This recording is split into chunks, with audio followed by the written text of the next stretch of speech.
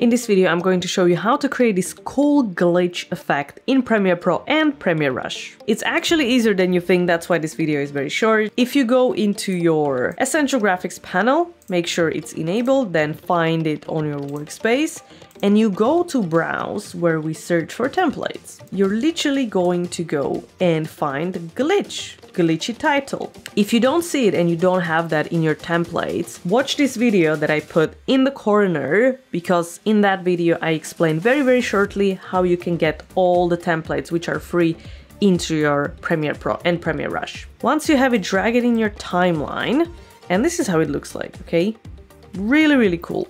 So what we can do, obviously in Premiere Pro, is we can go into the edit of the Essential Graphics panel and we can change what the text says, okay? We can change the font, we can change how the text looks like. If you don't understand keyframes, what they do, you don't delete them, you can just copy paste them, you can move them around and create this cool effect and adjust it as you want.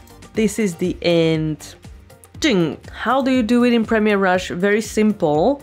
If you open Premiere Rush, you find the same template in your graphics, okay? Go to Add Graphics, you find the same template, glitch, you drag it in your timeline. You can do anything you want apart from actually changing the keyframes, so you have to do it in Premiere Pro if you want to change how it looks like, what it does.